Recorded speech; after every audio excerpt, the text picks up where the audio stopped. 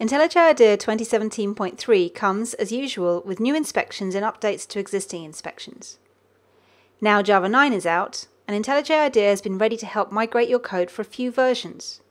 For example, by suggesting places you can use the new convenience factory methods for collections. This inspection has been updated in IntelliJ IDEA 2017.3 to also suggest places you can use the map.ofEntries method, which you can see makes creating immutable maps a bit nicer. Next, there's an inspection that identifies if you have code that uses a value if it's not null and provides a default if it is null.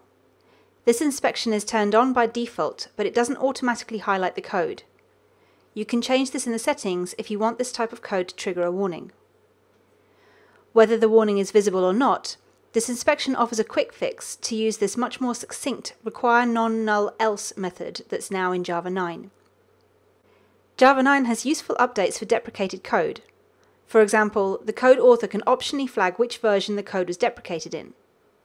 What's even more useful is the ability to flag deprecated code as for removal, indicating that this code is more risky than other types of deprecated code. If IntelliJ IDEA detects the code being used is flagged for removal, it has a red strike-through instead of a black one, and the hover indicates the full deprecation status. Normal deprecation warnings can be suppressed as usual, but the use of code that's marked for removal is still highlighted as a warning. You need to suppress removal warnings if you really want to ignore these problems. You can configure how deprecation and removal warnings are displayed in the color scheme settings if you want these to be highlighted in a different way.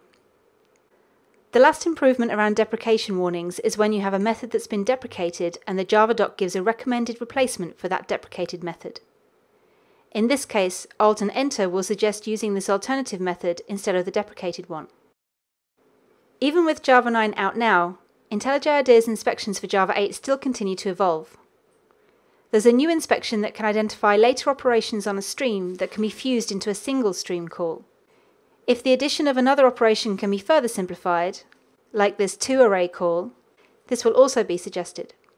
The inspection for simplifying Stream API call chains has been updated to identify more cases that can be simplified, using more idiomatic Java 8 code or better performing operations.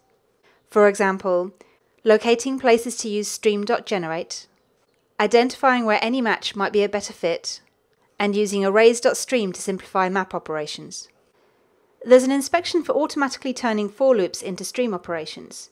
By default, this doesn't highlight problems, but does suggest solutions if you press Alt and Enter on the loop. This inspection has been improved to also work on code that uses a string builder near a loop to use the streams API with a collectors.joining terminal operation. This inspection works even if there are more complex operations happening in the loop, or values being appended to the string builder before or after the loop. This can lead to more readable code, or maybe a stepping stone to further refactoring. IntelliJ IDEA 2017.3 is even smarter at identifying code that can use the Streams API and working out which is the simplest set of stream operations to achieve the same result. For example, here we have a complex nested loop that searches for something that matches some criteria, or returns null if it's not found. This can be turned into a filter and find first operation with two separate streams and using the optional orElse method. IntelliJ IDEA can even identify places for a reduce operation. As usual, we should consider the updated code a suggestion, and we should only accept it if we think it improves readability or gives us some other value. IntelliJ IDEA has also got smarter about when a stream is empty, and recognizing that certain operations on empty streams will always return the same results. For example, all match, find first, find any, min, max, reduce, sum, and count. There's new analysis for the possibility of null values as a result of a stream operation. IntelliJ IDEA offers to add a filter step to remove these null values. There's now more help for working with Java 8's optional. For example, the inspection for simplifying optional call chains has been improved to detect more cases that can be simplified.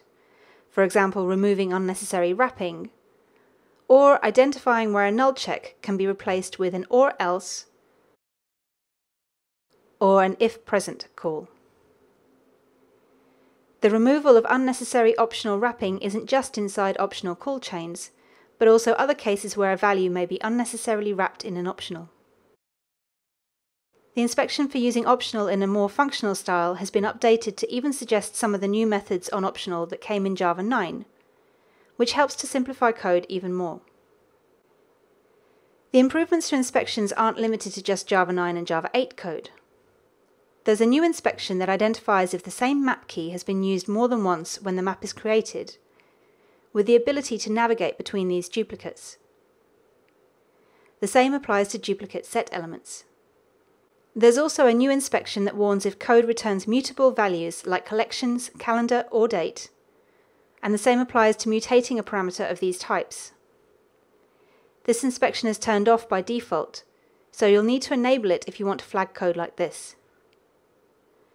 The quick fix wraps the return type in an unmodifiable collection to prevent callers from changing these values. Another new inspection points out places where the equals method may be used incorrectly. This includes using equals on a string builder, which will probably not achieve the equality check you want, and comparing a string with a CharSequence. In this latter case, IntelliJ IDEA suggests using content.equals instead. A new inspection is available to help simplify regular expressions by removing any redundant escape characters. And a new quick fix is shown for if statements with empty bodies, so now you can easily remove these redundant statements. We've looked at inspections and quick fixes. This next change is a new intention.